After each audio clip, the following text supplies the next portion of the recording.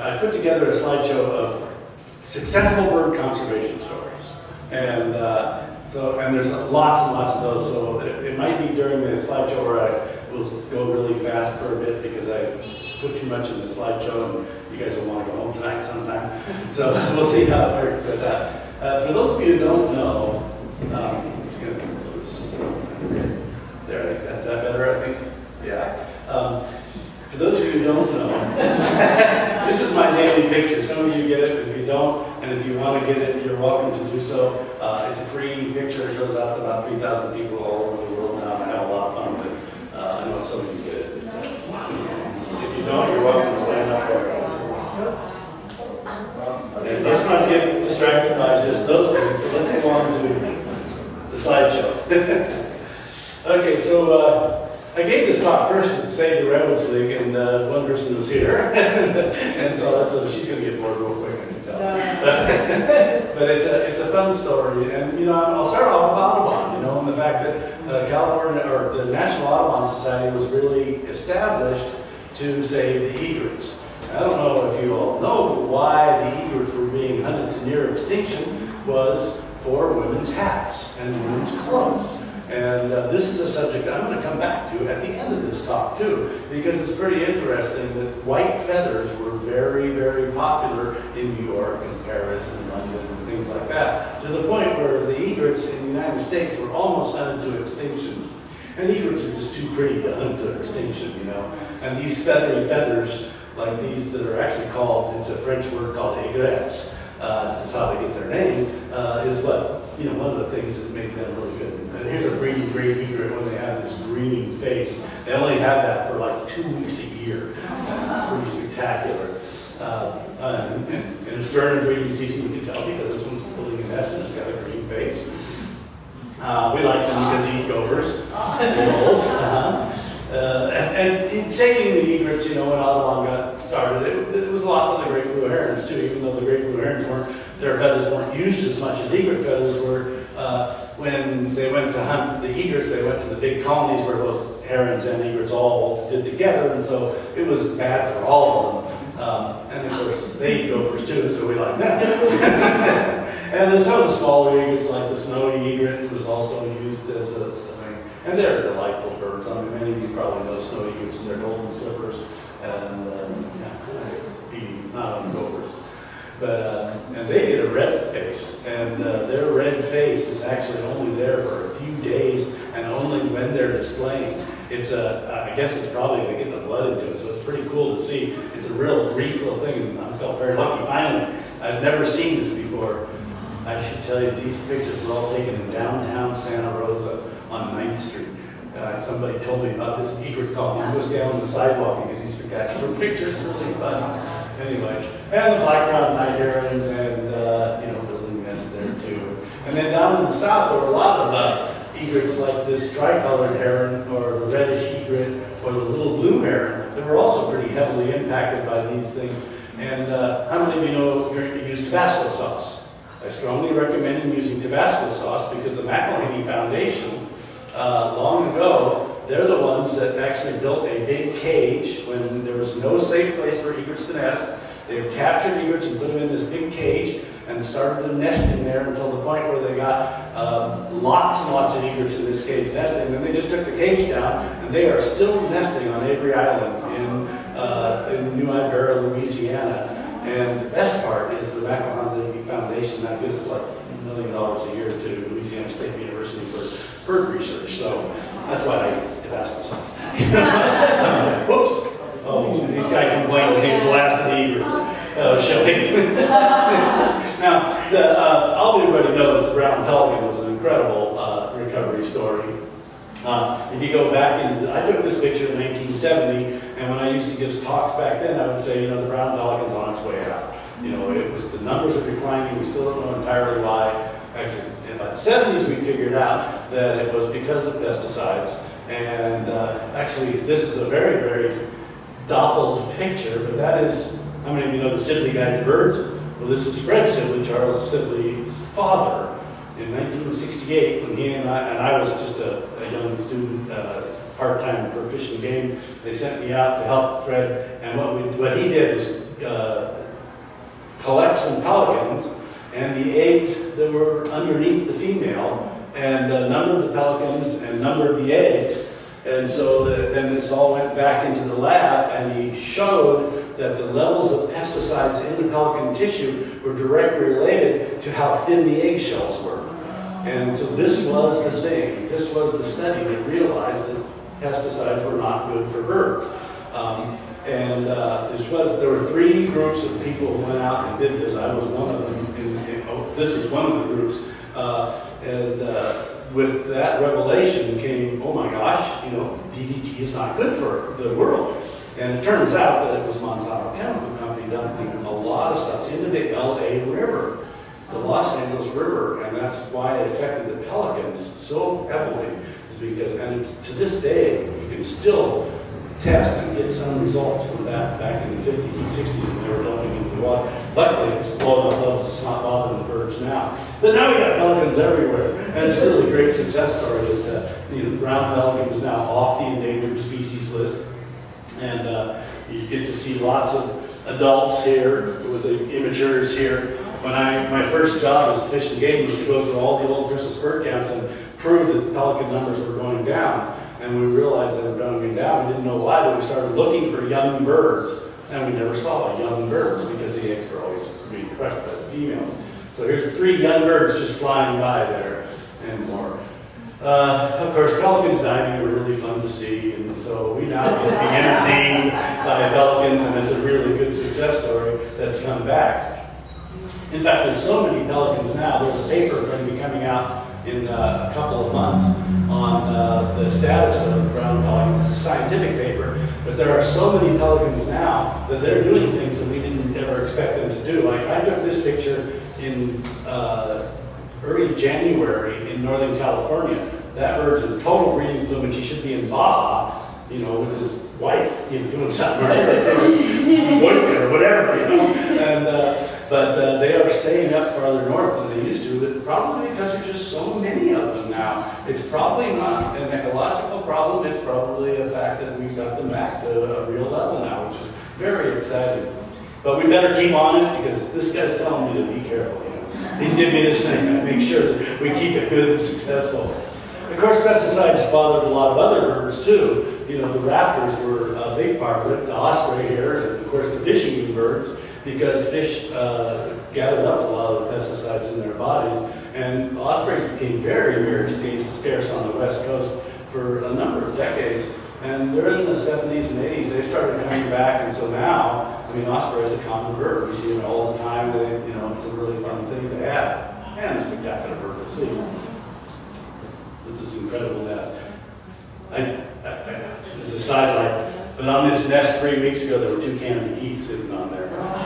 And then the osprey migrated home and kicked the Canada geese out. Where is it? That's in Fort Bragg, in the harbor in Fort Bragg, actually, yeah. And the peregrine falcon, of course, was a really iconic thing for the pesticides and the thin eggshells and stuff like that. And they almost went extinct in the United States. And thanks to the Peregrine Fund and you know, stopping using pesticides, they came back, and the Peregrine Fund was introduced into a lot of places and really done some great things with them. In fact, we're excited right now because this peregrine here is probably the male of a pair that looks like it's going to nest about 12 miles south of our house. And I don't know where this young one came, but it's pretty exciting. This is a little greenhouse I built on our upper deck. And here's a young peregrine falcon sitting on our upper deck, so we know they must be coming back. So it's pretty exciting to see that bird there. And you know, lots of other raptors, the prairie falcon that's found in the desert, mostly throughout the drier country. The merlin, which is a migratory bird from the north, comes down here in the winter. They're all recovering. Of course, the bald eagle is a bird that was heavily impacted and is recovering dramatically. We get bald eagles nesting in places now that we haven't seen them in 50 years. It's very exciting.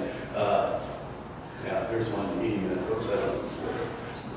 eating the carp up here. So they eat fish, you know that. And now we get to see young bald eagles around because they are reproductively being successful again, which is really cool. And here's one young one it's not a great picture, but it's a fun story. I looked out the backyard, got home from the gallery one time, and all the gulls in the cove just went crazy. I couldn't figure out what was going on. And I said, man, they're acting like an eagle's around, but we don't get eagles here, so it must be something else. And then it happened again, and about the third time I went out and looked, and there was this bald eagle there. An immature bald eagle that was out, and it was eating baby gulls. So that's why the gulls were upset. But it turned out that this bird, you see the red tags, was from the Channel Islands. It was one of the ones that had been, where the eggs had been taken out of the nest and raised in captivity, and raised in a way that they didn't get attached to humans, and put back into the nest just before they fledged. And this bird had fledged just about 2 weeks prior to the fact that it was in our place for about a week. And that's pretty cool. They're out, you know, it's been a successful thing. So, and then northern harriers, red-tailed hawks. And I mentioned these raptors because in California, there's a guy up in the San Clemente area, Ed Calafino, who decided, well, I need to figure out where these hawks are, you know, and how many of them are in the valley. And it turns out the Central Valley of California is probably the best place to look at raptors in North America. There's a greater number and variety there than any other place, and he's showing that. And so it's really good to see all these raptors coming back. And one of them, which was just as a phenomenal story, this is the Swainson's hawk. The Swainson's hawk was once a very common bird throughout the central part of the United States and all the way out to the west coast, through the plains and the Central Valley and so on. And it like disappeared. When I was a young kid, if you saw a Swainson's hawk, you could put double underlines in your notes. You know, it was just it became a very rare bird and almost entirely extirpated from the Central Valley. And the young fellow named Brian Woodbridge decided, well, man, that's wrong. You got to figure out what's going on. So he started following everything he could about the Swainson's hawk, and he couldn't find anything going wrong with them in California. So he said, well, I better go down to Argentina where they winter. So he went down to Argentina, and he started interviewing people there. And it turns out that Swainson's hawks, when they go down there, they get in huge flocks, hundreds of Swainson's hawks together, and they work the fields for grasshoppers and things like that. So they're working big fields. Well, it turns out these are agricultural fields, and they were being hammered by pesticides and herbicides a lot. And so he started an educational program to kind of teach the local farmers, you know, about what their impacts were. And he got into the schools, so the kids learned about it. And it's incredible what has happened down there is that they no longer use pesticides, or they use different kinds now that don't bother the birds. And so the Swainson's hawk has rebounded almost entirely. So now it's very common to see a flock of 25 to 30 Swainson's hawks in the Central Valley. And it's all thanks to Brian Woodbridge. So that's a pretty cool story. This guy's thanking Brian. Yes. You know, sharp-shinned hawks and Cooper's hawks. There's a Cooper's hawk. These are the ones that come to your backyard feeders, you know, eat the birds that eat your feeders. You know. That's part of life, you know. And it's good to see them back. And they're actually increasing in numbers to the point where we find Cooper's hawks nesting in Sacramento now. We find them nesting here in Los Angeles, in suburban areas where there's enough trees. It's not unusual to find sharp-shinned and Cooper's hawks around now that are really recovering. It's real fun to have them. White-tailed kite's another story. And I don't know about, I can't tell you how this success story happened, but this is a fascinating one. Is that in 1920, when there was a bird book titled Birds of the Pacific States, written by, sorry, blanking on his name. Anyway, I'll remember in a second. But he said that there were 20 pairs of white-tailed kites left in the United States. And Ralph Hoffman, who actually died out on the Santa Barbara Island, reaching out to try to collect a rare plant. Anyway, that was a long time ago. But anyway, he said there were 20 pair left in the United States. And then they started coming back to the point now where we have white-tailed kites all over the place. And they're really very common bird and very spectacular. They go on big roosts in the wintertime where you can see 200-300 in a spot and stuff. Nobody did anything special to recover them. They somehow did on their own. And I actually think that what happened was that prior, in the old days, back in the 1800s, when people first came to California and converted all the marshes into agricultural fields, these guys lived at the edge of marshes. And the marshes disappeared, so they didn't have any place to go. But their numbers got down real small, but then they kind of, I think that there were a few of them that were sort of adapted to living in big open grassy fields. And well, we made lots of big open grassy fields in the Central Valley at the time. And their numbers started going back up. And I actually think that this white-tailed kite is a different form of bird than we had back in the 1800s when they specialized in something else. I think we saw a little genetic bottleneck and a recovery from that. So I think that. I don't know if it's true or not, but we got a lot of white-tailed kites now. It's fun. Now here's an interesting one. Obviously you've all heard of the California condor. This is a picture of 2 condors flying in 1971 when there were only 15 of them left in the wild. And those are not tags. They're not tagged. They've never been touched by humans. They were wild. And then of course in the late 70s and early 80s they started capturing all the condors and bringing them into captivity. I have to admit I was not a fan of that. I felt that was a lot of money that was going to be put into something that unless you could bring the mammoths back and the giant sloths, there weren't going to be enough food for a bird like the condor, and it's going to cost us a lot of money to keep them going. Well, it has cost us a lot of money. But here we are. They're back. This is number 51. Here's number 68. There's now like 600 condors, I think, in the wild.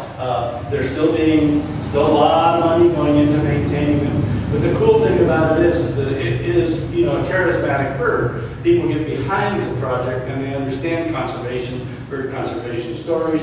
And so somebody the other day called it, well, it's a loss leader. Okay, yeah, it costs us money to do that, but without it, you don't get the benefits on the side, And so now, many of you have probably heard of the issue on lead poisoning because of lead ammunition. And most of the condors that are being introduced that die because of lead poisoning. And a lot of other raptors and stuff die. And the condor is the lead animal to say, hey, this is a problem we have to be thinking of. And so, yes, it's a loss leader, but it's something that's bringing something to our attention that we really need to know. Okay, I come from up north. We got big trees up there.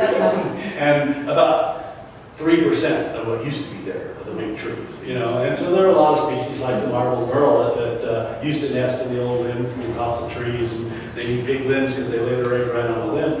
And well, they kind of disappeared. And these old trees that had these big limbs and weird stuff, they're a lot less common now, and it really made a difference. If you map the marbled merle distribution along the coast from Washington down to Santa Cruz, little patches where they still are exactly where old growth forest is on land. And so, we're going to restore the old growth forest thanks to Save the Redwoods League. A big part of that, it's only going to take us about 100 to 200 years to do that. So $1.5 million. Yeah, there are people saying that we won't be able to do it, but we're actually ended up doing a lot more management now. We're actually thinning forests to hasten their ability to recover to old growth characteristics. And we won't know if that's right for a couple hundred years, but we are monitoring the birds now and to see if we're making any stupid mistakes. It's kind of what we call adaptive management. When you do something, you make sure that what you do is not doing bad things, then you do something else and check it again, and you kind of watch your way through here. But up in Alaska, where there's a lot of old growth forests, there's still quite a lot of marbled merlets. You can see flocks of 300 of them together. But down here, where you see a tree like this, it's standing out. Because it's the only big tree left in the forest, and there's not many marbled merlets here. So we started studying a long time ago. I was real involved with this, where we train people to survey for and monitor for marbled merlets in the forest.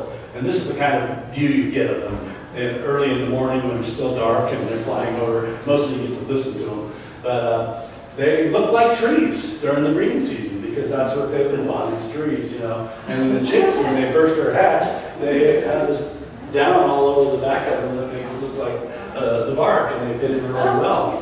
And it's really cool because when they go, they actually will leave the downy feathers on the back, even though the new feathers will grow in. Most of the time when a bird molts, the new feathers push the old feathers out. But when the marbled merle is growing up as a chick, the downy feathers actually stay attached to the real feathers until it's time for them to fly away.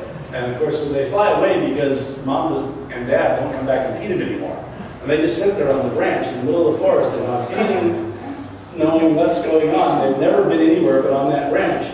And they get out, they fly to the ocean, and they learn how to be a seabird. I think that's pretty impressive. It's going to be a long ways, but the trend is in the right direction for the marbled merlets if we can restore these forests. So thanks Save the Roads League and other groups like that that are doing that. Yes, ma'am? What's the name of that tree again? The tall, ancient one? Was that a merlin, this one, did you say? The great big tall one with the red one. Oh, those were all coastal redwood trees. But this tree had a particular form. Oh, I don't know the name of it. Oh, okay, because I'd seen one. This is called a myrtleette, I didn't know but what it yeah. was. Okay. So, and in the wintertime, you get to be black and white, so that's what they look like when they're done with all the brown and stuff. But you know, the interesting thing is, yeah, we're doing this because we're trying to save the merlets locally, but there's more to conservation when you do it. Like this is an old redwood tree that's been burned out, and it's big, huge hollow tree. And you know, we don't have as many of these anymore because they got them all down. But you know, when you find them, you find box of Swiss nesting in them. And box of Swiss are a bird that migrates down to South America and stuff. So the work that, say, the Redwoods League is doing here to save the trees and to restore the stuff is going to help people down in South America enjoy the birds that migrate all the way down there. One of my things that I do nowadays, whenever I see one of these things, I take my little point and shoot, put the flash on full, and take a picture up in there. And I've actually found a bat in there, but that's the only thing I ever found there. I haven't found much, but someday I think I'm going to find something really exciting in one of these trees. Okay, another one that I worked on a lot, and you know, got a lot that's kind of close to my heart, is the snowy plover.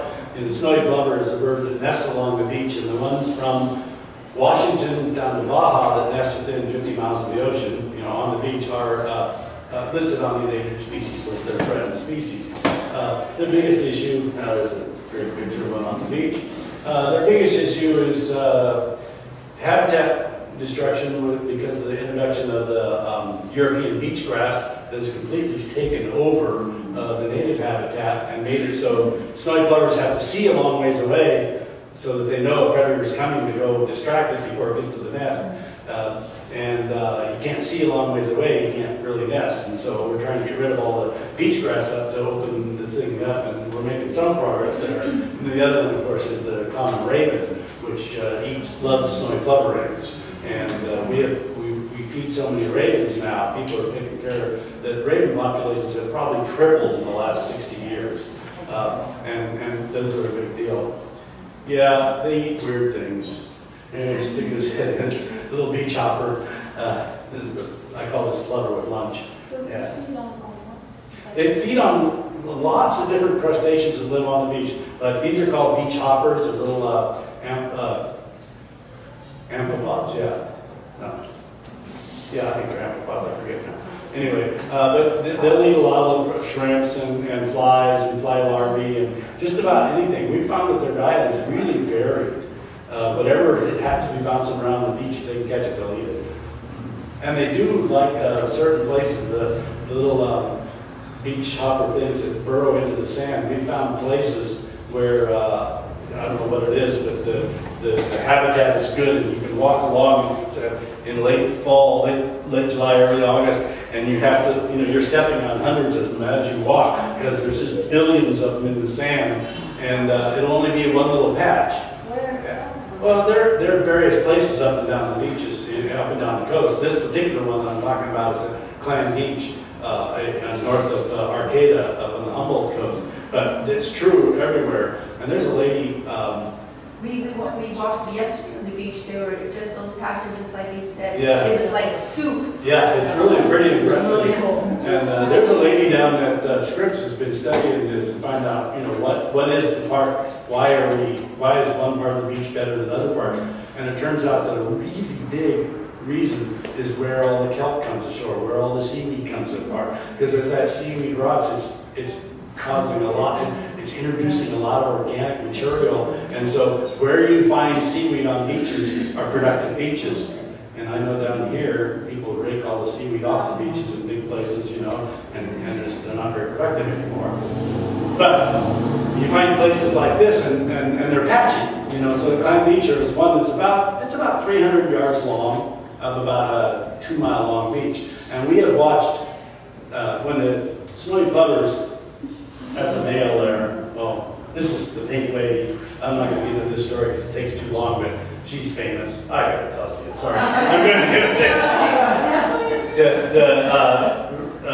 A nest in Half Moon Bay one year had 3 eggs, like they almost always have 3 eggs. And the red-tailed hawk came and ate them all. And so the docents down there got the eggs, took them to the Monterey Bay Aquarium where they raised them. And then they banned them and they let them go. And at the Monterey Bay Aquarium, they let them go. And the very first sighting of any of them was this lady, the pink lady. And we found out it was later, because I'll tell you that. And she turned out that she was seen at the site where her eggs, where she was inside the egg. Of course, she'd never seen outside. That was pretty cool. And she would go back there. Then she moved up to Mendocino County and nested 2 years up in our area. And a lady named Becky Bowen, who heads up a program we have called Save Our Shorebirds, she wrote a kid's book with kids' pictures about this, and it's just real fun. Anyway, here's a chick, on a nest, and these little blurry lines are actually cages that we used to put around the nest to keep the ravens from coming in and eating the chicks. And this worked for about 5 years, and 6 years, actually almost 8 years we did this. And then the great horned owls figured out there were meals inside there, and we had to quit doing it. But in other places where I've done that, it's usually lasted 3 or 4 years before they had to quit. So we got a lot of plovers out of those cages. There's a plover sitting on the eggs down there, and then, you know, they end up, there's the eggs. And when they hatch, the interesting thing about snowy plovers is that the females do almost all the incubating. And when they're done incubating and they hatch, that's the end of their job. They take off, they go find another guy and start over again. Yeah. And the guy has to take care of the chicks. And we have watched a male with 3 chicks walk in, these guys get up, this one's hatching, this one hadn't quite hatched, I was there that was banding these chicks because we monitor all these things. And when they got up and started walking off, I don't have a picture of the chicks walking, but they will get up and start walking within a couple of hours of the time they're hatched. And they'll leave the nest so they don't have anything to do with the nest. And we've watched a male take the chicks 1.5 miles north to that spot on the beach that all that really cool stuff, you know. So those are important places for them. Anyway, there's a snowy plover. And we're seeing really good response to snowy plovers. Up and down it goes. Unfortunately, our area, Recovery Unit 2, Mendocino, Mendocino, Humboldt, and Del Norte County, we're still struggling with a lot of beachgrass and a lot of ravens. But up in Oregon and Washington and down in Monterey Bay area, San Point Reyes, they're seeing some really good recovery, and we're actually hoping someday to get this species off the endangered list. They're getting to be more numerous. Oh, I gotta talk about the spotted owl. Yeah, I can't get around with that.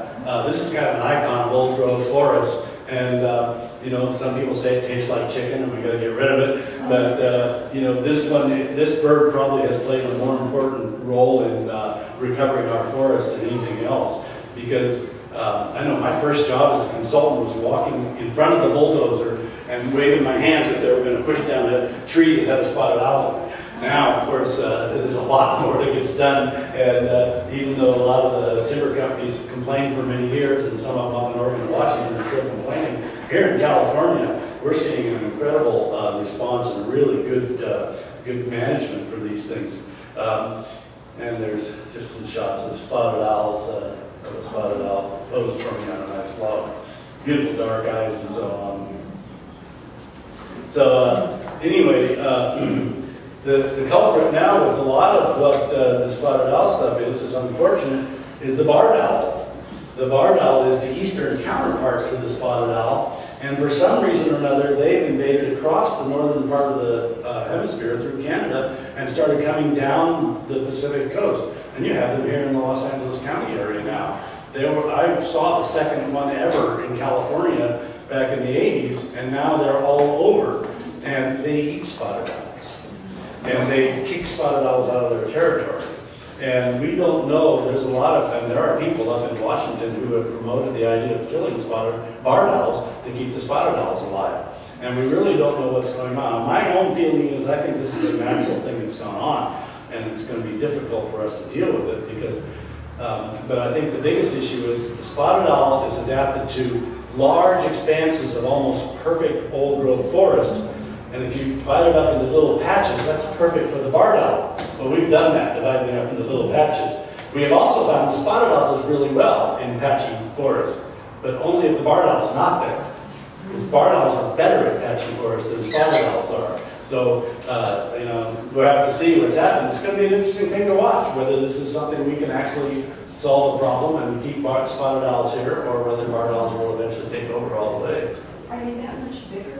They're about that much bigger. They're not that, I mean, a spotted owl's about this big and a barred owl's about that big.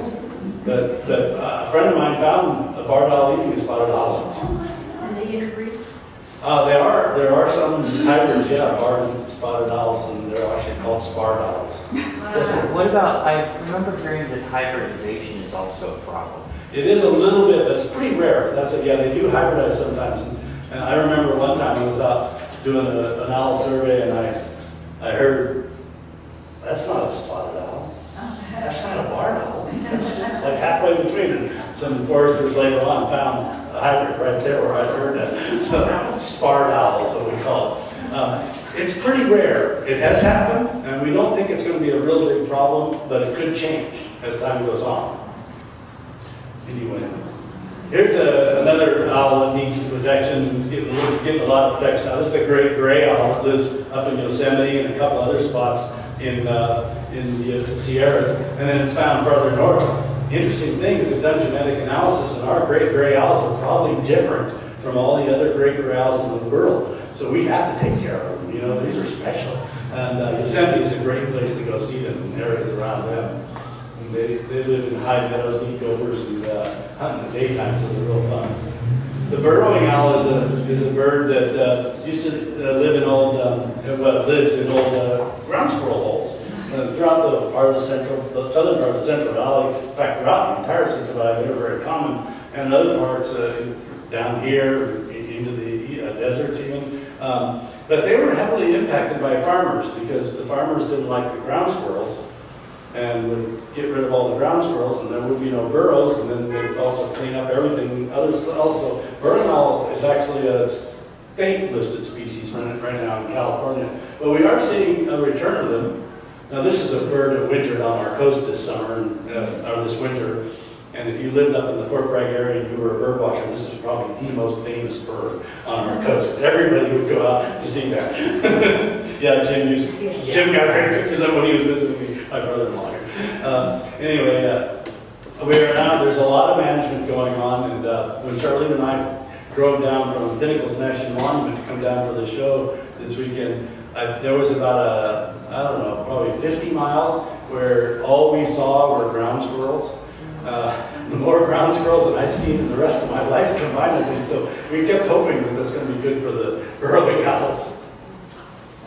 Speaking of burrows and places to nest, the northern flicker, most of you know this, it's a woodpecker, and it's not endangered. There's lots of them around, and it's a very neat looking bird. It's actually very beautiful. It has a real, really beautiful, high-pitched beep, that everybody gets to hear, and it's really fun. The most important thing about flickers from a bird point of view is that they will build a nest and use it for 1 year, then they won't use it again. They build a new nest next year. So every year they build a new nest. And so all these old nests are hanging around, and guess who gets to use them? Well, screech owls. Yeah, that's where this baby comes from, an old flicker nest. And, saw-whet owls. Where do they make their nests? What kind of trees and how high up? The good thing about flickers, they're very variable. They'll use a lot of different trees, and they usually like to stay like above 8 feet and on up. And what they do, how they find out to make a nest, is they go knocking around. They'll knock on somebody, they'll knock something down. But that sounds hollow. That must be a little bit of rotten wood. It'd be easy for us to make a hole into.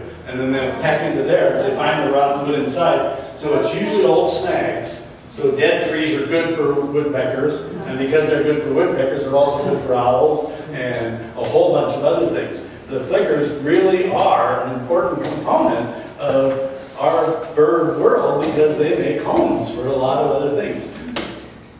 Purple martins nest in old flicker things. Tree swallows. Yeah, beautiful. Here's a tree swallow going into an old flicker hole. Violet green swallows, although they like a little bit smaller, so they'll use hairy woodpeckers sometimes, you know.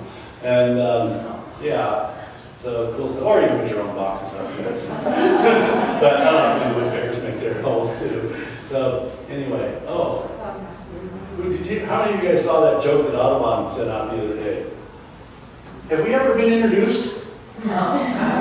For those of you who know it, that's a European starling and European house sparrow both introduced here. That's pretty funny when they were looking at each other. Have we been introduced? Yeah, you've been introduced here.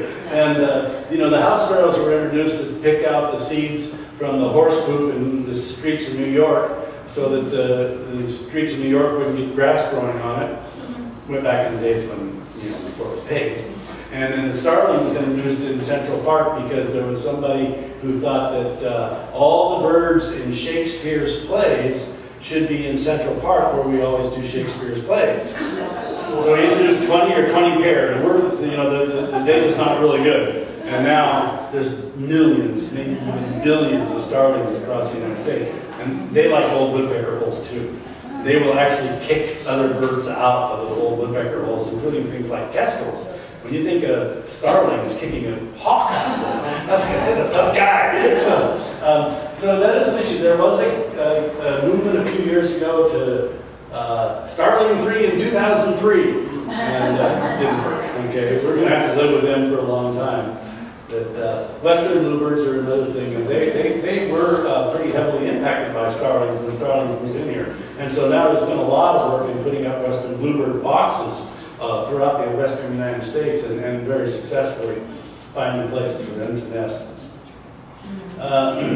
Another, you know, little story, of course, is the riparian habitats. For those of you who don't know the word riparian, that's plants that grow along the river. You know, like willows and cottonwoods and things like that. And back when, you know, the white man first came to California, in fact, throughout the United States, we cut right up to the rivers, you know, and cut all the riparian habitats because being next to water was a good place for agricultural stuff, you know, it made sense. And so a lot of riparian birds declined dramatically. The yellow warbler was one of them. PRBO is a really good partner. Bird Observatory is a really good group that's doing a lot of work right now in the Central Valley of California to protect and restore a lot of riparian habitats and bring, you know, the yellow warbler. Here's one looking at you back. One of the issues that came from the yellow warbler wasn't so much that it did run out of some habitat, but we also made an excellent habitat for the brown-headed cowbird that loves to live in the open fields and lays its eggs in the warbler nests and the sparrow nests and the vireo nests. And Dick Erickson is not here, but he reminded me that I have to tell about the Bell's vireo here in Southern California that he worked on. He's a local consultant here. But one of the big things, and the Kirtland's warbler, a whole bunch of species were really threatened with extinction by the fact that brown-headed cowbirds have perfect habitat. In the Kirtland's warbler area, they actually trap and kill most of the brown-headed cowbirds in the area, and the Kirtland warbler coming back pretty strongly. In our area, we're not killing brown-headed cowbirds, but we're restoring more of the riparian habitat so the cowbirds don't go far into the habitat, they stay out in the agricultural areas. And so by restoring the habitat, I mean, that's the lady, I mean, there's nothing wrong with that bird, but she lays her eggs in someone else's nest. Yeah. And the willow flycatcher, this is a bird that nests in little willow patches up in the mountains. It's pretty heavily impacted by the brown-headed cowbird too. And because we're protecting the willows in the Sierras now, the willows are, and in southern Arizona and so on, the willows are getting bigger, and we're seeing less of an impact on from the cowbird. And lots of other species along our riparians, like the grosbeaks, and you know, are benefiting.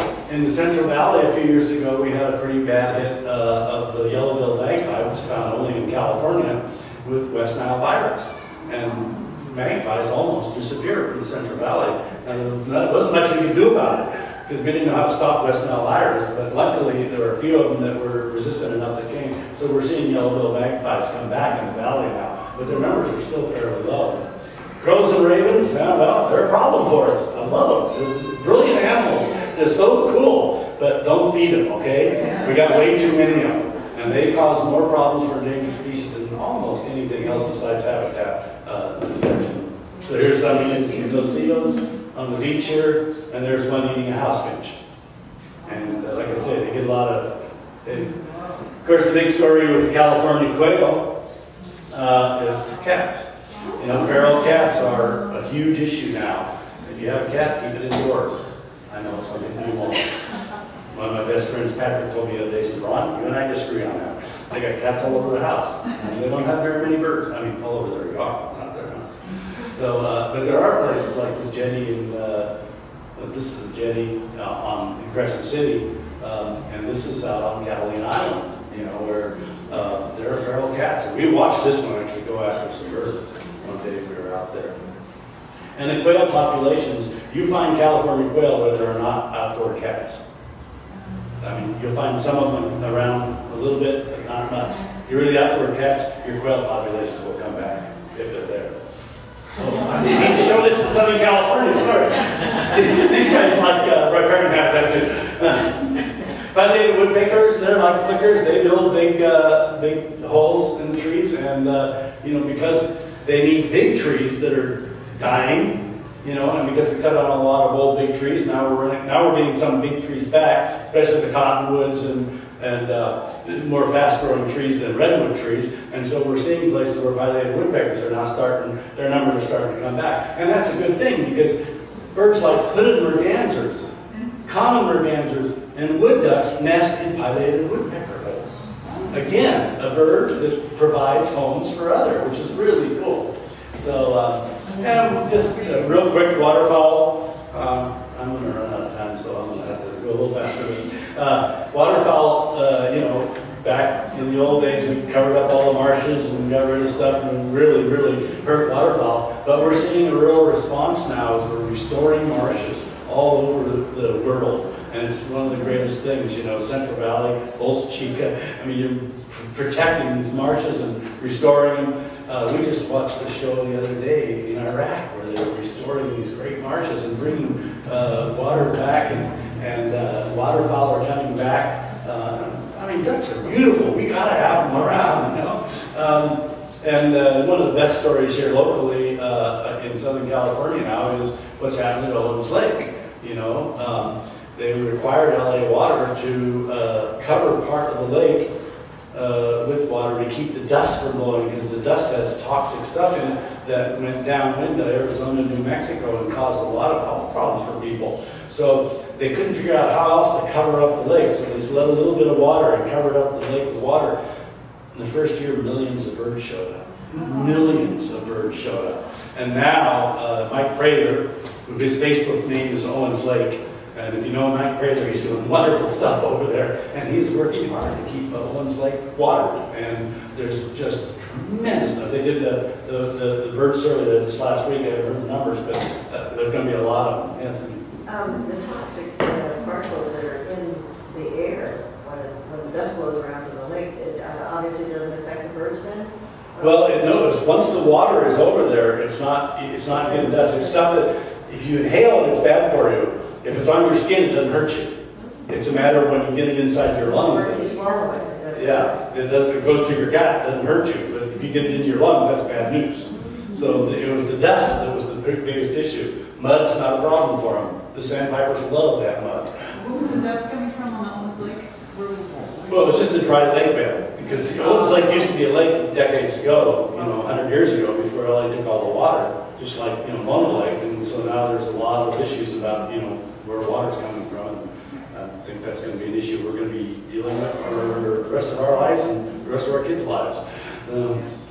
Anyway, lots of ducks are coming back now. The pintail is one that used to require huge expanses of wintering ground. In fact, we had big protests when they built the Sacramento airport because they built it right in the middle of one of the largest pintail wintering areas in California. And so now we've had to restore other places, but it's coming back. gadwalls and shovelers, and I like ducks, and they're beautiful. The Aleutian Canada goose, or actually now called the Aleutian cackling goose, is a bird that winters in the southern part of the Central Valley, like the Merced area, and nests in the Aleutian Islands. It stops in Humboldt and Del Norte County in southern Oregon to feed on the way north. They have to feed a lot because when they leave Humboldt, Del Norte County, they fly all the way to the Aleutians, one nonstop. When they get there, there's no food for them. Why do they go there when there's no food? Because they're timing it so that when the chicks hatch, there'll be lots of food. And it's not a long season, so they have to time it just perfectly for the chicks. So they have to have enough fat to fly all the way up there. Mom's got to build and get eggs. And then Papa and Mama have to have enough energy to incubate for a month. And then there's food for everybody. So it's the part up there. So, you know, they were down to literally a couple thousand birds, maybe 1,000 birds. And they got protected up in the Humboldt Bay and Del Norte County area. Thanks to a guy named Paul Springer, did a lot of really good work. He's passed on, but there was just a really nice tribute to him last month on the Fish and Wildlife Service webpage. And he got them recovered to the point where they're now problems. There's so many of them. And so the Aleutian goose, Aleutian cackling goose, is the only formerly endangered species I've ever eaten. Because you can now hunt them. We actually arranged, I was on not the recovery team, but on the management team after they got so many of them, that the local farmers, they didn't want them there anymore because they can. We had one farmer who was a really good guy who didn't mind having them on his land, but he documented $50,000 a year lost to the geese, just grazing his cattle grazing grass. And so, so we've been working with them now, and there's lots of public lands, and so what we do, we have a special hunt that's late in the season that allows the hunters to move, to chase the geese off private lands, but they can't hunt on public lands, so they go and eat on the public lands, and they get all the food they need, and, well, some of the hunters get a little food too. Anyway, there's the cackling geese. You can see what they look like in the fields up there, and how they're competing with the cows. Oh, I'm going to skip this one. This is a Laysan teal from Hawaii, being reintroduced to Midway Island and going very, very well right now. Actually, I say it's being introduced to Midway. It never was found on Midway. They couldn't get enough habitat on Laysan Island to recover the species, so they moved it over to Midway, and it's doing very, very well. In fact, I think, this is the only endangered species I've ever photographed from my bathroom window. This is like in my room at Midway Island this year when I was there, or last year. And the geese are doing really good. In fact, the snow geese have got to the point where there is a campaign in the northeastern part of North America to reduce numbers of snow geese because they are causing, what people are claiming, a lot of damage to the tundra. They trump over the tundra and other species can't get there. Now, part of it's that, and part of it's global climate change, so it's hard to tease out what the real issues are. And the Ross's goose is a smaller goose that nests up in the northeastern part of the North American continent and winters in our Central Valley. One of the very few birds that goes from the northeast to the southwest. Most of the rest of the birds go from the northwest to southeast, but these are fun. And here we got a bunch of them coming in. And yeah, they're doing well. And bald eagles love to see them, and they don't like to see bald eagles. That's what happens when a bald eagle flies over a group. Very cool. Anyway, because we saved a lot of marsh birds like the waterfowl, a lot of other birds like the common yellowfoot, the marsh wrens, short-eared owls, American bitterns, Virginia rails, Sora rails. You restore marsh, you bring back a lot of stuff. It's really cool. White-faced ibis. When I was a kid, young birding, they were gone from the Central Valley. We never saw them. I think I probably went 10 years before I saw one in the Central Valley. You'd have to go to northeastern California to see one. And now, I left that picture out, but I've been in Sacramento National Wildlife Refuge and seen thousands of them swimming, flying by in the sunset, and we see them all the time now. It's a really good thing. And it's because of the restoration of the marshes. Sandhill cranes have benefited from that. And shorebirds benefit from us taking care of marshes, mostly on the coast, but in the inland too. And there's a whole bunch of, I'm going through these real quickly because I'm coming up to my hour. I try not to talk more than an hour. But anyway, lots of shorebirds are benefiting now from protection of shorebird habitat along the coast, mostly estuarine habitat. Whippoorwills here, and paired sandpiper, and marbled godwits. This is a great one because up in Humboldt Bay, where I did a lot of my work, the marbled godwit there is probably different from the marbled godwits that are down here. We found out that every spring when you'd be on the phone in the evening and you'd so big flocks of marbled godwits come over, you have to stop because you couldn't hear it anymore, and they were going north, but they all nested inland. We didn't understand why they were going north because they all went to Kansas to nest and Missouri and places like that. Well, it turned out that the ones in Humboldt Bay are different subspecies, and they nest in the center of Alaska, the place that nobody ever even knew that they were. So there's a separate subspecies that nest only in Humboldt Bay, so we want to take good care of Humboldt Bay and keep those guys going good. Marbled godwit, great bird, and long-billed curlew. And they spend a lot of time wintering in the Central Valley of California. There's some really good projects now working with California Audubon to protect riparian habitats and also the wetland habitats, the agricultural wetlands, and they're doing good. Blackneck stilts, if I were to read some of the stuff from William Leon Dawson's writings, he thought they'd all be gone because of what we were doing to the wetlands of the southern part of California. And now they're doing very well. And it's really cool that we can say that proudly. And this one's dancing for joy. And the yellow is being entertained. Sanderlings along the beach. I don't know that we've had a big change in them, but I still like them. So, oyster catchers. We just finished the first ever statewide survey of black oyster catchers last year with California Audubon. And in fact, we just sent off our paper to get published. And we ended up finding over 5,000. We thought we were going to be lucky to find 3,000. We found over 5,000, so we're real happy that black oyster catchers are doing so well here. We're a little concerned with them, though, because they eat mussels. They eat mussels on the low, flat tide stuff. And with rising sea level, we're going to see a very big change in this. We don't know whether there's going to be a good change or a bad change. And so we've established some long-term monitoring of the black oyster catchers now and the reproduction in various stages up and down the coast. So here's a pair, mom on the nest, papa watching out on top, and there's mom with 3 chicks. They hatch 2 or 3 chicks, little guys, and they leave the nest immediately, just like the snowy plovers, and they hide. How many of you can see the chick? You can't see the chick? You won't even believe me when I tell you, but right there is a chick. There's his head, and that's his body right there. And I'll tell you what, I monitor these guys. I monitor about 16 nests a year. It's not easy to find those chicks. It's a real challenge.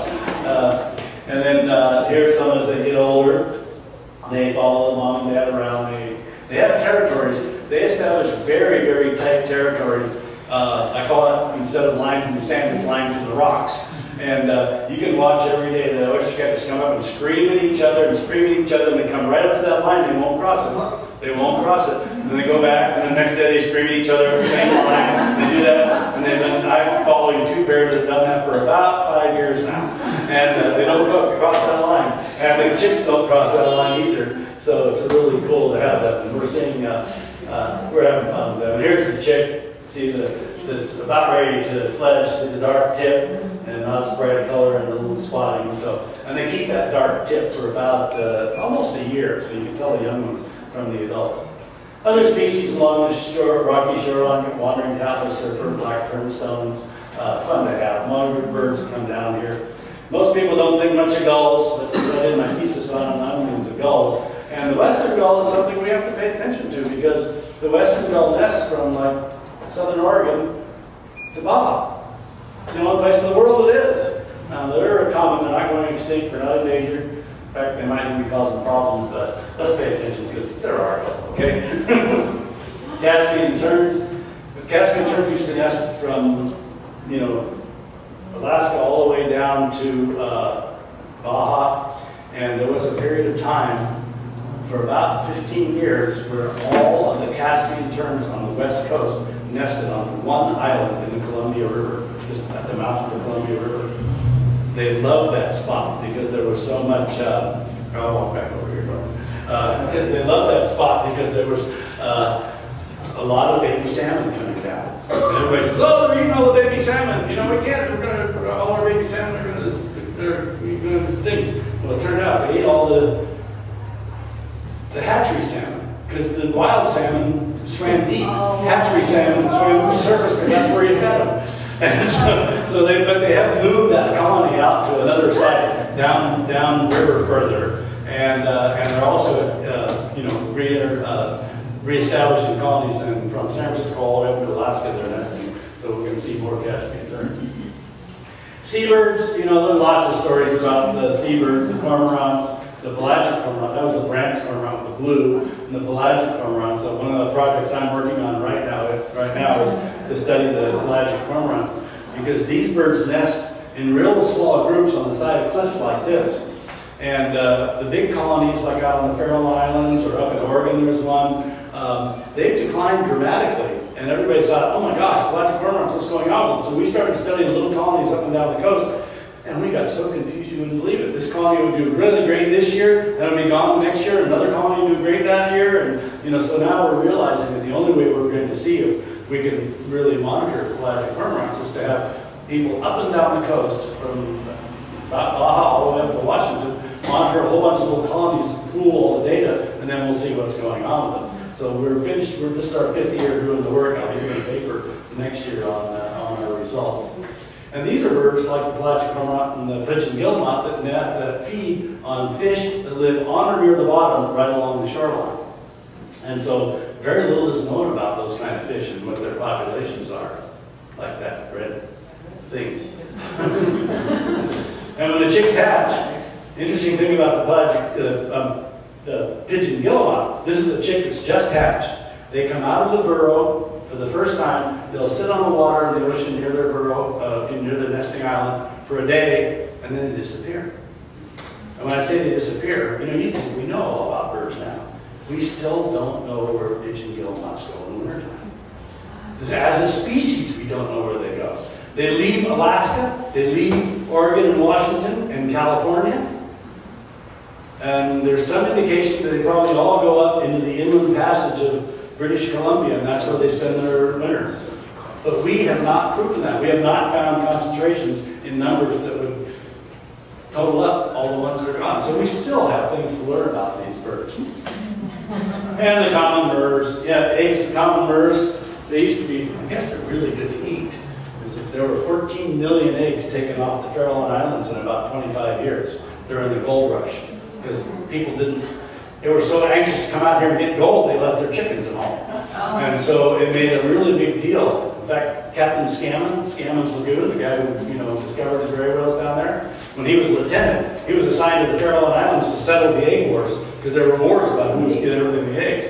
And the bad thing is they took 14 million eggs off, but the day before they took those eggs off, and of course they did this over a number of years, they went out and broke every egg to make sure that tomorrow's eggs were fresh. So you can't even imagine how many eggs were killed, how many eggs were broken out there. And then of course the murres, beautiful eggs too. The murres had some troubles with oil spill and gill net fishing and so on like that. But we're really coming back. The common murres on the Faroe Islands and other places, we're seeing them invade new areas and nesting in places that we haven't seen them nest in 50 years now. So it's a good story what's going on. Here they are bringing in fish to feed their chicks. They like anchovies. Chicks get big. I won't go into that story all the way. Oil is an issue. Here's a western breed with oil on it. It's very common throughout. It's a constant issue. Just not big oil spills are a big problem, but there is a little problem all the time with continuing oil. It's very rare for me to go to San Francisco Bay and not see a western breed with oil on its belly. And it's probably the same down here in places, So something we want to continue to work on. This is not oil. This is a reflection of the beautiful cliffs off Point Arena. I like nice, clean western breeds. Ravens, we already talked about them. There's one carrying a murre egg away. They can be a problem to a lot of things. The introduced species are really an issue. This is a rhinoceros auklet nesting on the Faroe Islands. Back when I went out there in 1968, when we first started our work out there were rabbits all over the island. And these are European rabbits, introduced rabbits that the lighthouse keepers used to use for food. And when the lighthouse keepers left, the rabbits went crazy. And there was a big issue about whether we should take the rabbits out or not. There was one guy, it's one of my first ever days at Montgomery's Bird Observatory, and there's a conversation going on with this guy who studied the genetics of the rabbits on the Farallones, and he was looking at a long-term project. He didn't want them to go. And then there was, someone who said, well, we've got to get rid of them because we can bring the plants back, because the plants are all gone, a lot of the native plants. Oh yeah, and the rhinoceros auklets too, because there are only 10 or 20 pair there then, when there used to be hundreds, thousands of pairs. And it was it was one of my first days listening to an argument like that. And I was very impressed by all these scientists, and they were trading information and not being mad at each other, just learning from each other. And in the long run, we ended up getting rid of the rabbits on the Farallones, and now there's about 6,000 rhinoceros auklets nesting on the Farallones. And now the big project for the Farallones is to get rid of the mice out there, because they're affecting the storm petrels, which I'm not going to show pictures of now, but we're hoping to get them. Well, I will show a storm petrel picture pretty soon. I'll tell you about that. The Cassin's auklets, they've been impacted on the Farallones because the rhinoceros auklet came back and took over a bunch of the places where Cassin's auklets used to nest. But we got rid of the rats on Anacapa Island. We got rid of the rats on some of the other islands now, and the Cassin's auklets are coming back down here. So the introduced animals on islands have been a real problem, and we're finding solutions to them, and it's really good stories going on. Oh, I just had to show that picture. It's puffing because I was there. Here's one. This is a bird called the Bonham petrel on Midway Island. When I went there in 2001, there were maybe 200 Bonham petrels to go see one. You had to go to one little corner of the island that was far away from every place else, and sneak over there at night and listen carefully and watch. Be real careful, and you might see one, you might see two. Now, when we walk out of the house or barracks and walk around, you have to duck because they're flying around at night all over the place. They got rid of the rats, and the Bonham petrels came back. They quit weed whacking around the albatross nests, and so the lawns are now riddled with burrows. They let them go back to where they belong, not leaving golf places for the military people. And now there's Bonham petrels nesting all over the island. It was a very exciting thing to see in an 11-year period, 12-year period of changes. Okay, that's Jeff Kent as a Dodger for you Southern California folks. But that's an ashy storm petrel at AT&T Park in San Francisco. And storm petrels nest out on the Farallones, and this is a juvenile who's just hatched and looking for where he's supposed to be. No one ever sees them in San Francisco Bay, but about every other year at Giants games in August, we see them come in and fly around in the lights. They get up under the lights. Now, we've looked at this pretty carefully. We don't think this is a big problem, but over in Hawaii, this is the Hawaiian petrel. Many of you probably have heard about this. The Hawaiian petrels, when they fledge, and the noodle shearwater and other species that nest in the islands of Hawaii, they come down to the ballparks and to the football fields and to the lights in town because they're attracted to the lights. They don't know what to do. And so now they have restructured a whole bunch of the lighting in Hawaii throughout all the islands, in fact, Kauai, Big Island stuff, and we're seeing more of these guys fledge now, and that's just a really great thing. Yeah. Birds come from, I'm almost done. Got one more good story. We got birds coming from all over that come here. They don't nest here. Sooty shearwater, pink-footed shearwater, fuller shearwater, flesh-footed shearwater. These guys nest in the southern hemisphere, Australia, New Zealand, South America, and they come up and spend the time here. Black-footed albatross nest over in Hawaii and over in Japan, but they come here to feed in the winter time, and actually they'll come here during the breeding season. Okay, I got them backwards. Let me go through this real quick. Yeah, there's one. That's a banded bird from one of the islands over, and they've now put radio transmitters on and shown that an albatross, while it's feeding chick over in Midway or Laysan or Johnston Atoll, will leave the island, fly to California, feed, fly back and feed the chick. It's about a 7-day trip.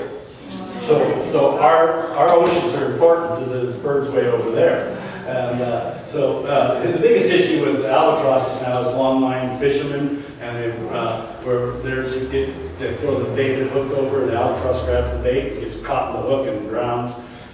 And there's lots of problems, but this is actually getting fixed really good here in the Northern Pacific. Throughout the world it's a problem, but it's being fixed a lot throughout the world.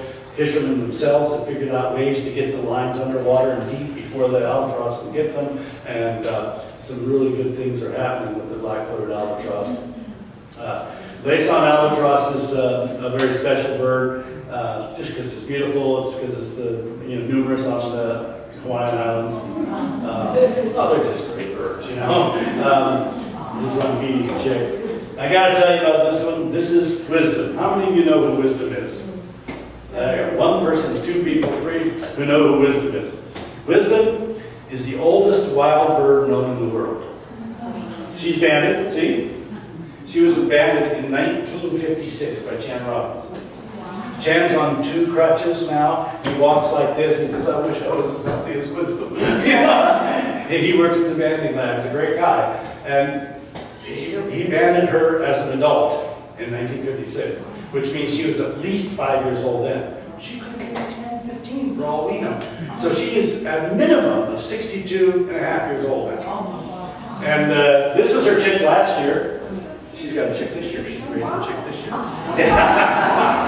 Which is pretty darn cool, How many reproductively active animals in the world that are 60 years old? Maybe turtles, elephants, not very many. So it's pretty cool that albatross can do that. There might be older ones there on the island that just nobody banded. We don't know, This is on Midway Island.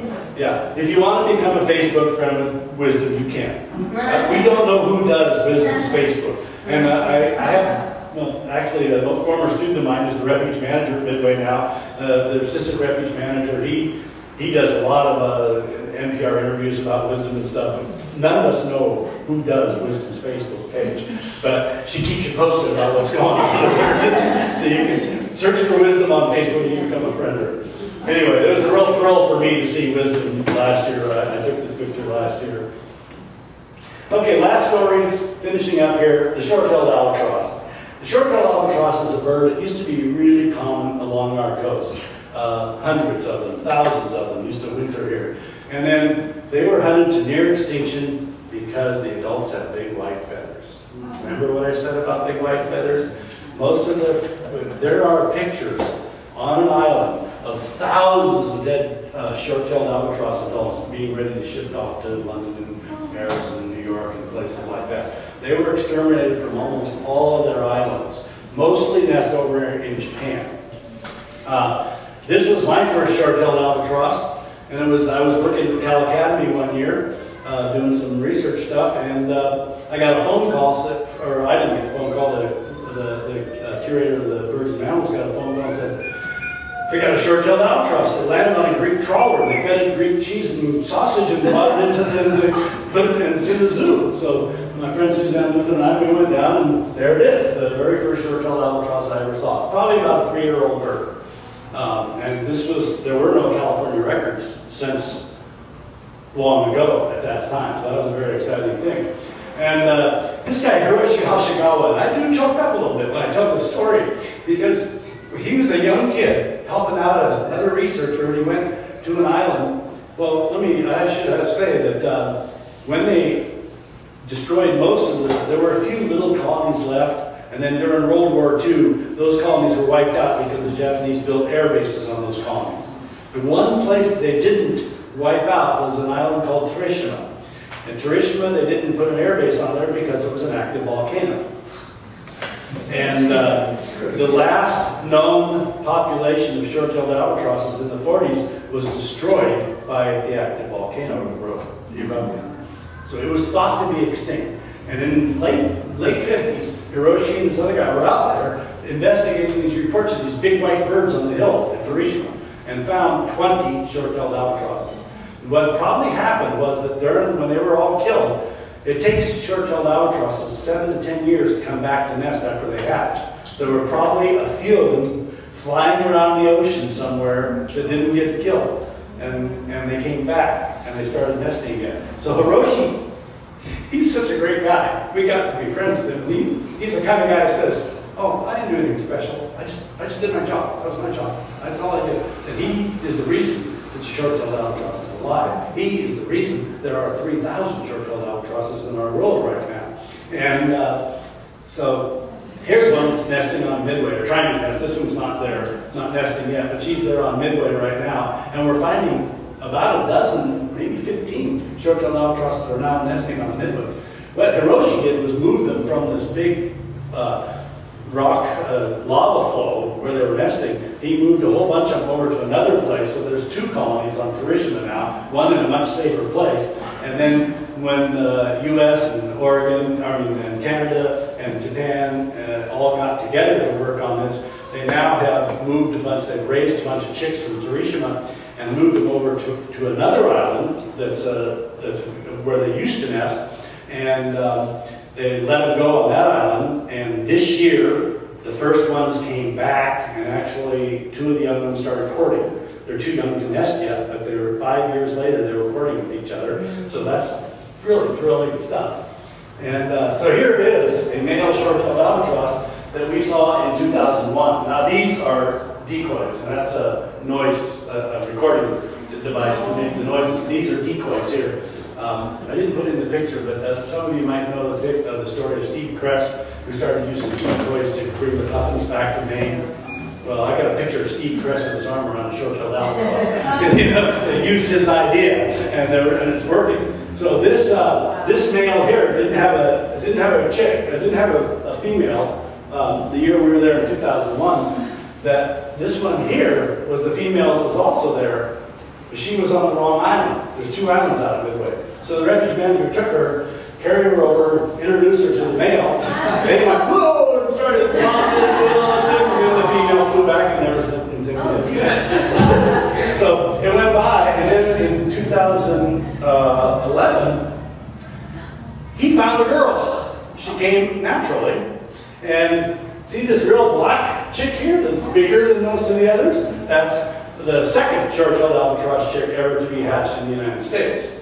And that one fledged. The first one in 2011, this was 2012 last year, 2011, the first one, there was a huge storm and it washed the chick out of the nest. And albatross chicks, they have to be at the nest or mom doesn't know who you are. Dad doesn't know who you are, doesn't know how to feed you. And it got washed off the nest, and so it's against law for the refuge people to touch any endangered species. So what they had to do is they had to kind of herd them onto a cart and pull them back over, push them back onto the nest, and they started feeding the chick again. Then the tsunami hit, and the same thing happened. It got washed off the nest, destroyed. That tsunami destroyed over 100,000 black-footed and lace-eye albatrosses there. Fortunately, short-tailed albatross chick was alive. Drug it back over, same thing, and it fledged. First fledged short-tailed albatross in the history of the United States. And then this is number 2, and it also fledged last year. This year, mom and dad are taking a year off. They're not nesting this year because they don't nest every year. Anyway, there's the chick again. This is a lace-eye albatross chick, and there's the short-tailed, bigger, blacker, and so on. So why is this important to you? Why am I telling you this story? You know, I mean, here's another young albatross that showed up at Midway. We were there for the young short-tailed. You know, this is all happening over Japan and Midway and stuff. But these guys come back to the United States. Here was my first ever short-tailed albatross, flying off the coast of California. My lifelong dream, made 2 years ago, and it came in and landed behind the boat. This one was the one last year. We saw another one, actually. And I think I blew up, yeah. This picture doesn't show it, but we were able to see the band. We were actually able to read the number of the band. Guess who put that band on? Hiroshi Hashikawa. I wish it was me, Susan, but I never get to go there. So it's been back now. And yeah, I guess again, the question is, why am I still telling you this story? Why is it so important? Well, that kid over in Hawaii, over in Japan, Hiroshi Hashikawa, who's now retired pretty much, he is helping to restore our ecosystem because there used to be thousands of short-tailed albatrosses that wintered here. That was a part of our thing. They would eat the dead whales and come into San Francisco Bay. And I'm welcoming them back. So, good bird conservation stories. And that's what I'm going to finish with tonight. So thank you very much.